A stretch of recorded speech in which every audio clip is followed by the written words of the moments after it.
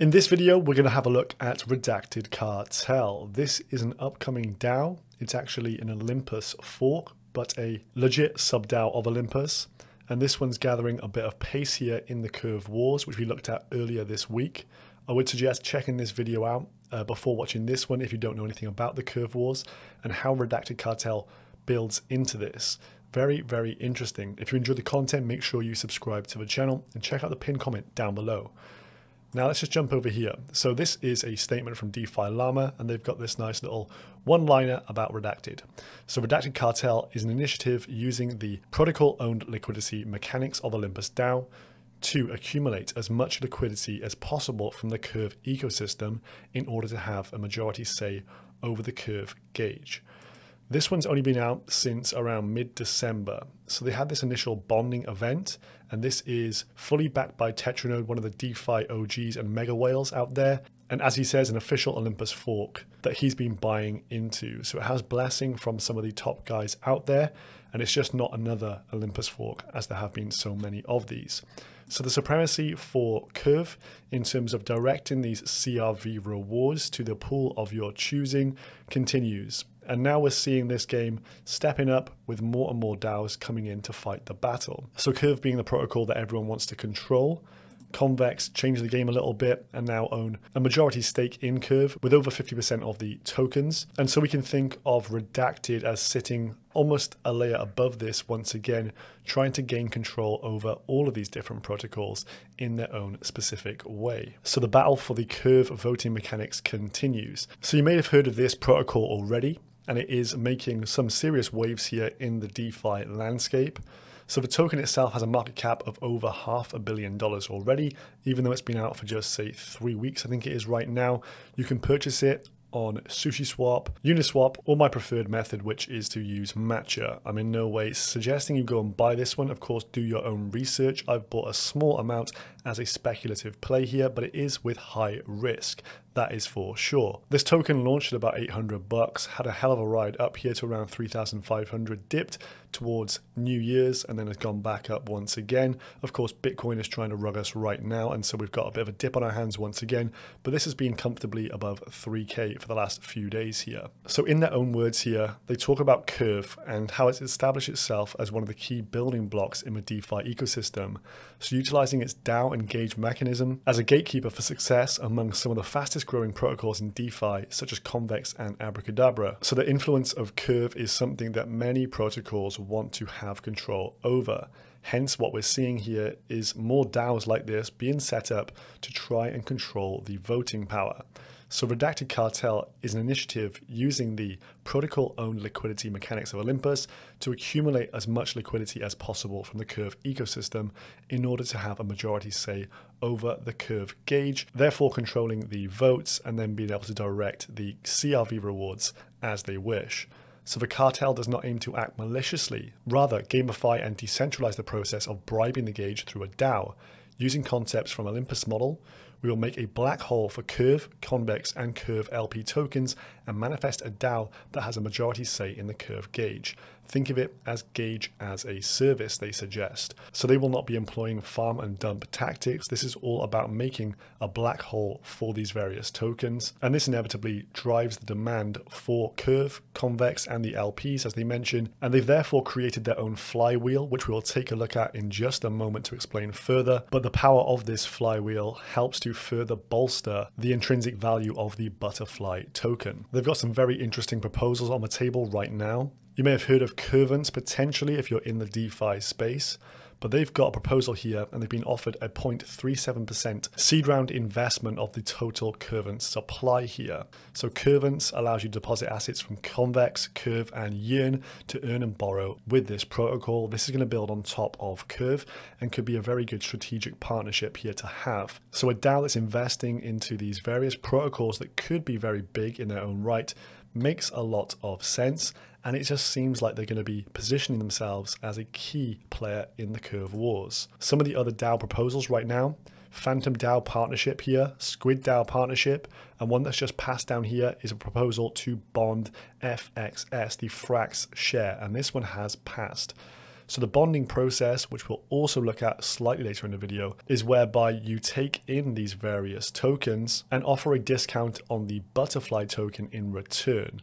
You then have a black hole, so these FXS will go into the treasury, we'll start reaping yield off these, but they will never be sold. So we have the early days of a very strong potential DAO forming here. We can also see from their dashboard over on June Analytics that the numbers are going up nicely, as you would expect. The price generally of Btrfly has been going up as well, and the number of holders has been going up additionally to this. Over on Etherscan, there was around 670 holders so far, and if you think about like Time Wonderland or Ohm, they have many thousands of holders. So over time, if this does continue to grow with more holders coming in, more people wanting to bond their various assets here, well, this could set this up to become a very strong DAO into the future. So the upside is there, of course, high risk, high reward. So what is the Btrfly effect and this kind of cog or flywheel they talk about?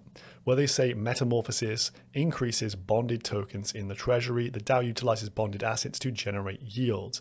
So when a user invests in governance tokens, they will naturally be seeking the highest yield for their risk taken. Whilst interacting with Redacted, they will bond their token through metamorphosis and will receive an equivalent amount of discounted Btrfly. By locking up their assets in our treasury, they're effectively taking them off the secondary market, decreasing the circulating supply available. In addition to the secondary market liquidity shortage, the tokens will also be used in various yield strategies, hence generating even more yield to further grow this treasury. And so the underlying value of the Btrfly token, its intrinsic value, will start to grow. And this positive feedback loop creates a constant upward pressure on the fundamentals of the protocol, allowing for natural growth of this treasury. So take tokens in, generate yield through your various strategies, and keep that cog rotating. TVL over time should increase. In terms of the utilization of these treasury assets then, the Redacted protocol exists in an interesting space, being that it's in our best interest that the tokens that we are bonding to a treasury prosper within the DeFi ecosystem. This means that with Curve, Convex, and the governance Ohm liquidity that we're building out, we want to ensure that as a protocol, we are leveraging them for revenue while not being in the business of farming and dumping. So good for the overall health of this ecosystem and good for revenue going forward for those getting involved with this. So with an asset like Convex, they take 12.5% of all the assets that come in, turn them into BVE CVX. They keep 75% as vote locked CVX and 12.5% as liquid. And in terms of those rewards then, the external token and bribe rewards go into the treasury. 75% of rewards of CVX earned rerouted through the strategy once more, and 25% of Convex earned are kept liquid. You can see for Curve then, 65% gets converted into Convex Curve, 15% goes towards the Convex Curve and Curve LP position, and 20% liquid into treasury. 3 Curve rewards get farmed on Convex. Convex rewards route to the Convex strategy. 50% of Curve rewards kept liquid, and 50% of Curve rewards go into CVX CRV, hence looping back round and overall bolstering TVL and the number of assets within this treasury. So a really cool article here from Money with Carter, and he says about the Curve Wars, his preferred play within this is actually the Redacted Cartel. He says it's the first authorized Ohm fork that has approval of top Ohm team members and is backed by Tetranode and other notable DeFi participants. Currently, it earns over 165,000% APY and priced around 2.5 grand. I'm extremely bullish on Btrfly because it's backed by Curve and Convex. So he says this matters because Curve Wars are going to probably play out as he expects and go maybe 2 or 3x from here, but Btrfly may return a 4 to 5x whilst still getting those extremely high yields along the way. Hence, it's a leveraged exposure on the Curve Wars. So he says if you missed Ohm and missed Time, this one may be for you. So ways to play the Curve Wars: easy mode, as we looked at earlier, Convex and Curve. Intermediate mode would be to buy some CVX and some Frax shares, but the degen and YOLO mode here is to go heavy into Btrfly and get those massive returns. So the initial distribution of Btrfly was via auction, and you could utilize your Olympus, Curve, or Convex within this, and you can see the ending price for these various assets. So this bootstrapped the whole of the protocol. Now, if you go to bond, you can see what you can bond currently. So you can bond some Curve, Convex, or Btrfly Ohm LP positions, and they will typically give you a discount on the current market price of Btrfly. However, as Bitcoin is dipping as we speak right now, you can see that the bond price is actually greater than the market price. This is not typically the case, and this number is typically lower than the market price of Btrfly in typical market conditions. But as I say, there's current volatility in the market as I'm filming. But this bond process allows you to deposit these various assets. They go into the black hole and you get a discounted Btrfly token. There is a vesting period then. You will get those tokens over 5-day term. And so this provides economic incentive for people to actually deposit these in here. And of course, Btrfly token has a huge APY. So you can see from this, the current APY is now up to 190,000%. You come in here, you stake your tokens if you've got some, you approve the usage of your Btrfly, then approve the stake. It'll cost you a couple percent of ETH to do so, but you can recoup these funds pretty quickly with this massive APY. And they have given out this, which is a Google Docs calculator showing exactly how much you can get as a return right now. So if you staked 10 Btrfly at an average price of $3,200 as it was earlier today, and the APY was 174,000%, well, in 30 days, your 10 would turn into 18.5 Btrfly, and in 90 days, that 10 would turn into 63. But even simpler down here, to 2x your number of Btrfly tokens, it takes roughly 34 days only.